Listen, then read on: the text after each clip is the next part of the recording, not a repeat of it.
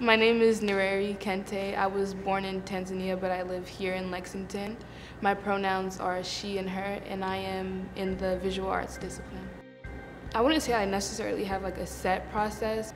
You find something that inspires you, and then you work based off of that, and then you get it to a point where you feel like it's like time to make your piece. Sometimes you create what you wanted and it turns out the way you wanted it to, but it still feels like something is missing, so you just add on to it from there on.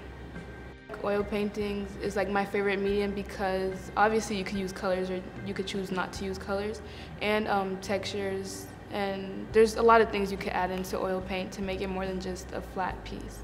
Being surrounded by people who love art just as much as I do has been like inspiring, because in a more like school like art class, not everybody wants to be in there. Some people take it just for the credit. It's kind of like disheartening when you're working on something and there's like people in your like area who just like don't want to be there, and it's like negative energy. Here everybody has like positive energy, and like we're working more fast-paced, so like you learn that you can work more fast-paced. It's just you keeping yourself from doing what you can do. A reoccurring theme in my artwork is like being optimistic about everything, because like there's some pieces I have that's like obviously not like the happiest piece, but I feel like through art you're able to alter your reality, so like you could kind of make what you want. Like, as an artist, I hope to make like a positive impact on myself, my community, and just like everybody who has access to my work. I want my work to be interpreted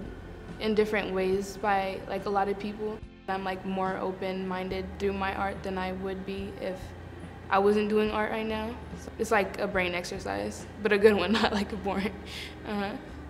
A challenge I have faced, and I feel like a lot of people like face it as well, is like just your art being accepted. Like most of the time it is by your own family, friends, community, but it's just art, especially in the African community for me. I feel like it's seen more as like a hobby, and it's not like a profession. So like if you want to like take it further than just like high school art class, it's kind of like frowned upon. So I feel like that's the biggest challenge I've faced so far. I feel fortunate to have had the opportunity to come to GSA. Now I actually look forward to going like back home and like doing it on my own time instead of like dreading it when I have to do it.